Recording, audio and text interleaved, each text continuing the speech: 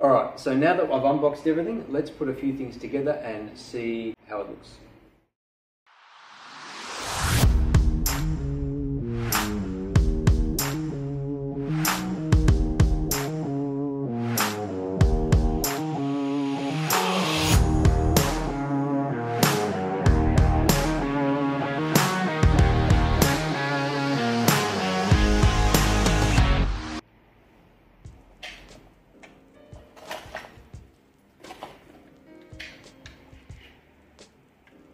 So it's interesting on this model that these things just slide off, the back just slides right off.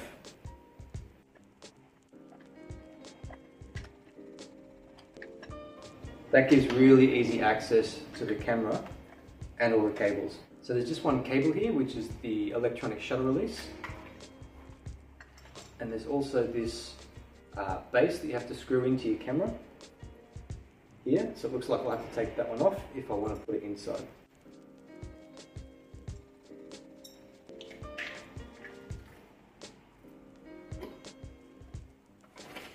And here we have a bunch of accessories, which I think are just the side handles.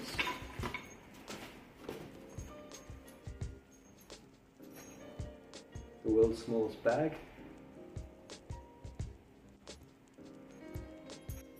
And inside the bag we have 2 sets of screws, a nice big Allen key, and Aquatech silicone grease. The grease is important for the O-rings, I believe, but I'll read the instructions to find out more. And as you can see, these handles are asymmetrical, so I guess you can put them on either side, but typically I think because the shutter button you'd press normally is on this side, you want that to be quite small. Or you could just forego it completely and just have one handle here and the pistol grip down here. So there's a few different options to experiment with. On the top here we'd mount the GoPro mount.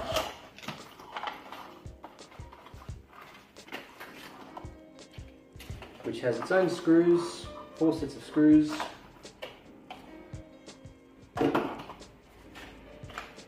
Little bag with 2 more screws. I think that fell out of the bag in transit. And here is the world's second smallest bag.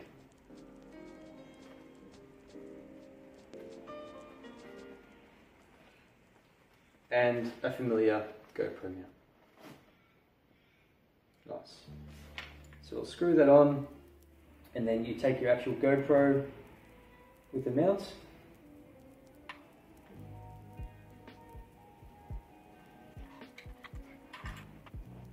I have heard of people losing these when they're in the water, so it might pay to attach a leash or something like that to the housing itself, just in case. Alright, there we go. Done. And you can see how that would fit on top of there quite nicely. Obviously you can change the angle. You can't rotate it though, so that would be something to think about, but I think most of the time you want to get the snorkeler's perspective on the dive, so that's fine. Let's put that to the side. Let's put the body in the camera. Let's remove the base. And before I go too far, I've got to take this whole thing off.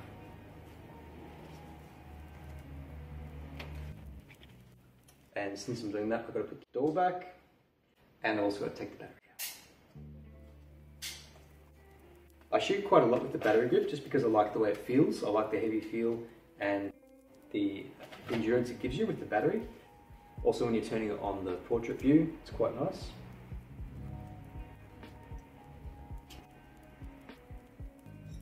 So this base goes on without an Allen key, just with a 5-cent piece or a flathead screwdriver, which I don't have handy.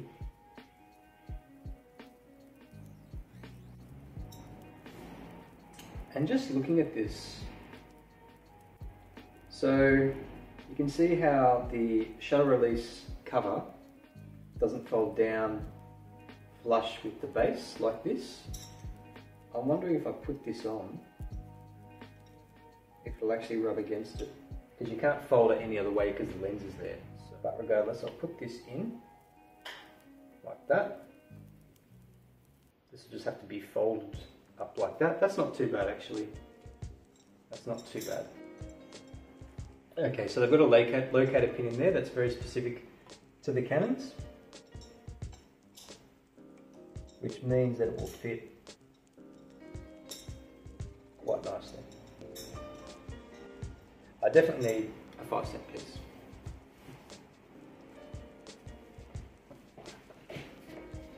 Alright, I'm back. I've got a 5-cent and a 10-cent. Let's see which fits.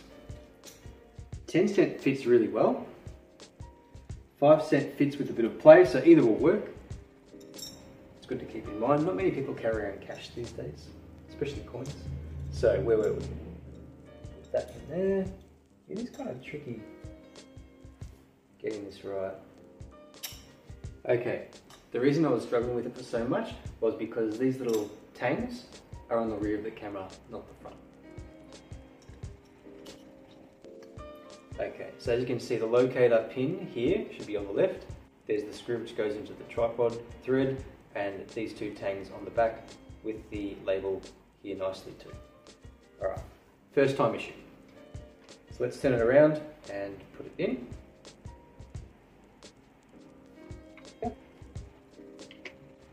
And I'd say I need to take the tripod ring off.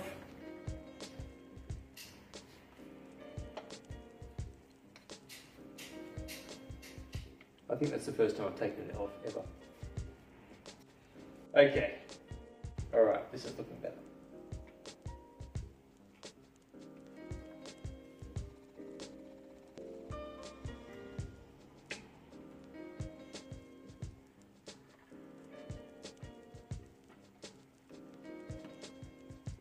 So you can kind of balance the lens on the floor, get the alignment of these things right, and just retract it back.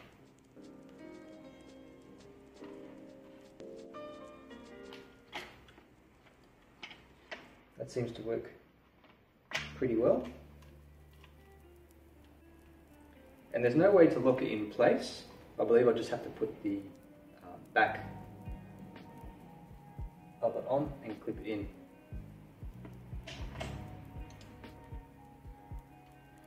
Oh yeah, you can see there's some padding in there that just pushes against it to hold it back.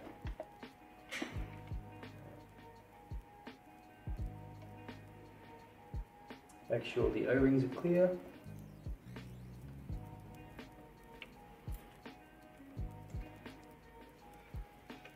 And these latches unlock and come up, go over the locator, and then down. And they've clicked into place, so they're not going to move anyway.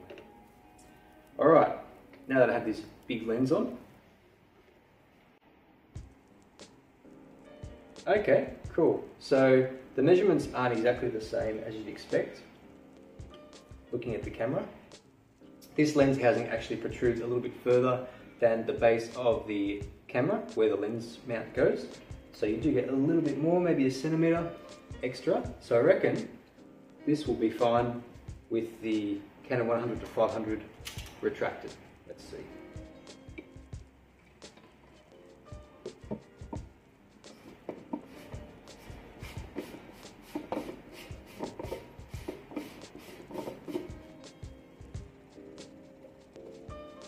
Okay, that fits.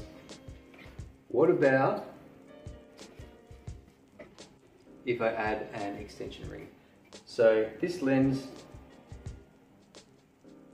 does zoom out quite a bit.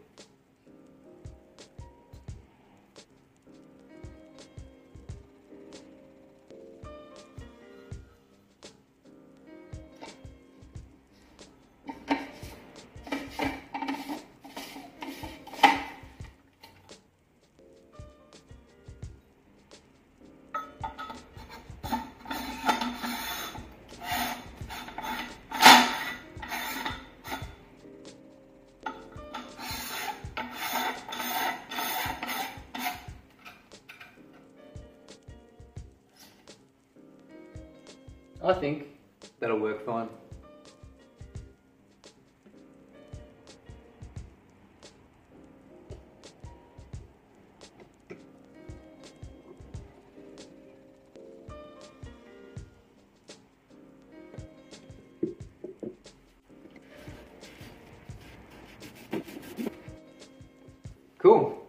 there we have a 500mm waterproof housing.